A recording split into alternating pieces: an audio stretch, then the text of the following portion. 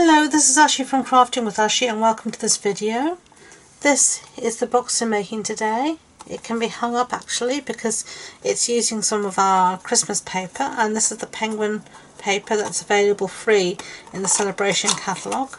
And you can see I've just wound the ribbon round here, and this actually can fold flat for storage, so let me show you that as the bottom comes out as well.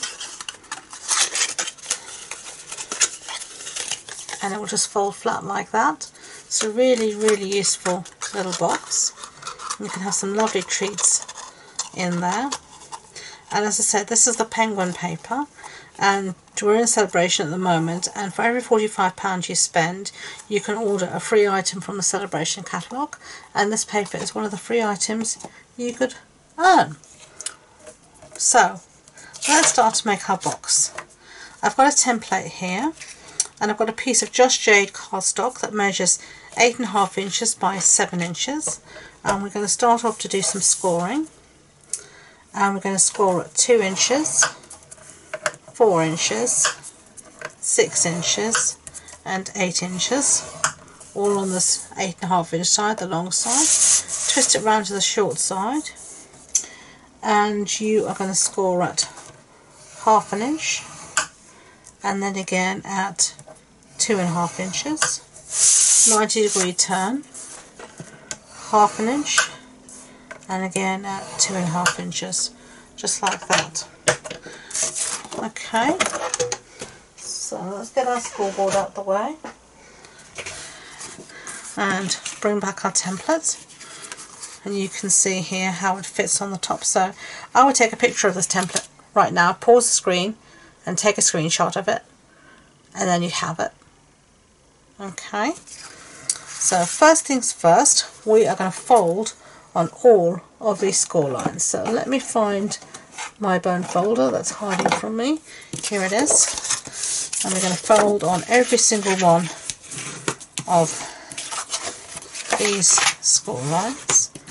Okay, and it might seem funny doing Christmas projects in the middle of August, well, the end of August when this goes live, but you can never start too soon because it comes up, time seems to fly, and it comes up before you know it. And if you want to make your own cards, decorations, and all sorts of stuff, it's good to start early so it doesn't become a huge rush at the end. And let's do the last piece here, like that. Okay, so everything's folded, so let's bring back our templates.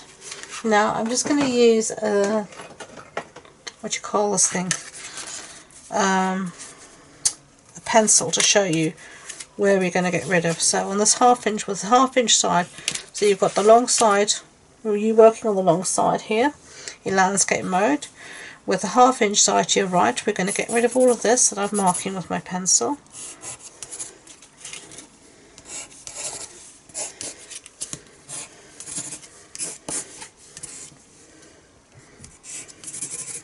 Okay, so all of that's going to go. Okay, so let's get rid of that and get our nice big scissors out, and we're going to start cutting. Okay, so we're going to start here on the little side, and I'm just going to, as you can see here, just give it a quick mitre. Didn't do that very well. That's better. And then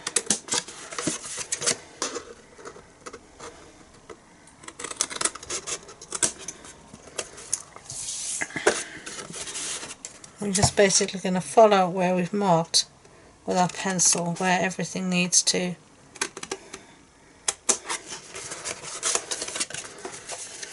be cut. And on these tabs where you're cutting it down, I'm just going to mitre, means cut an angle like that, the tab. This one we're leaving as whole, this one we're totally removing. So, okay, so I just finished cutting that off camera, but you didn't need to watch me do everything. And now we just marry it up with our template, and we can see it pretty much matches, which is exactly what we want. So as I said, if you haven't taken a picture of the template, do so. There you can see it maybe a bit better. I will put a copy of this template again on my blog post on my website, so it'll be there as well. It's much easier to follow the template than to just listen to instructions sometimes. So now on these long tabs that we cut nothing off, I'm just going to round the corners using the detailed trio punch.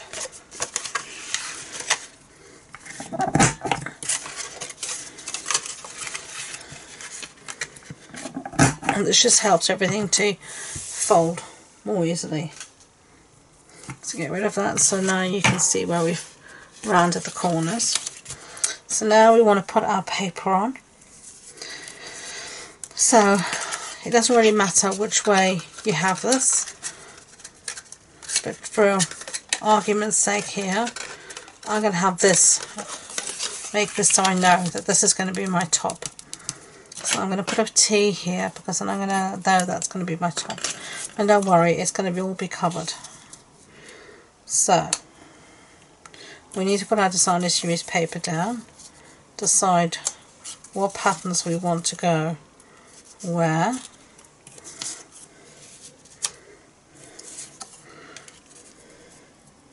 I think that will be fine for now. Make sure you're having the right orientation, so when it's facing, it'll all be facing the right way. So let's stick this down, and this is, as I said, the penguin paper, and these pieces measure 1 3/4 inches squared, and they're just going to fit really easily here.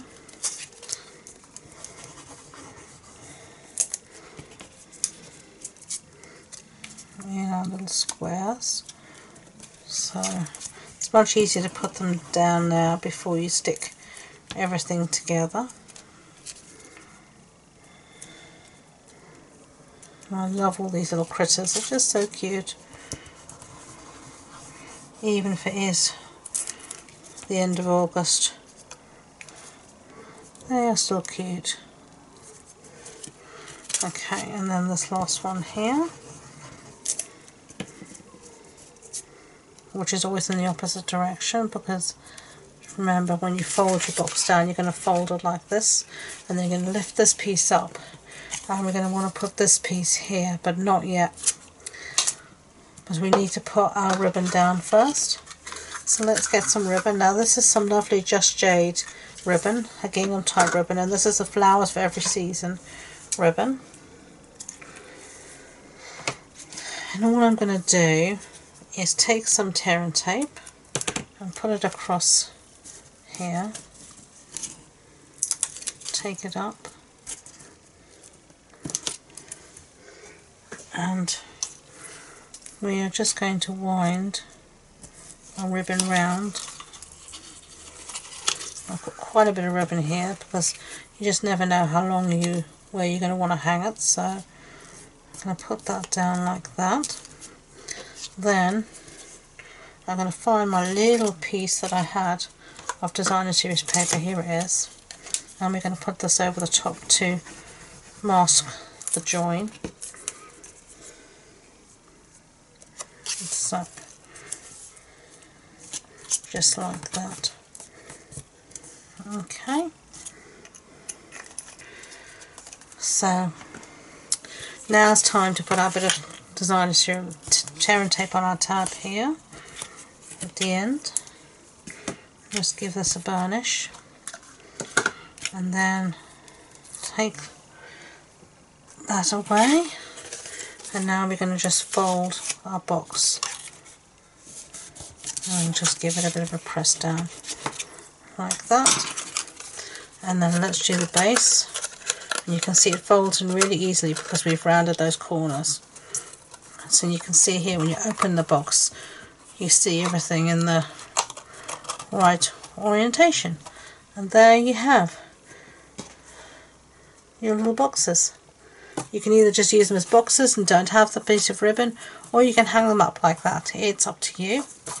So really cute fold flat boxes. So I hope you enjoyed the project. If you did, I'd be grateful if you could give it a thumbs up so YouTube know, and please don't forget to subscribe to future videos.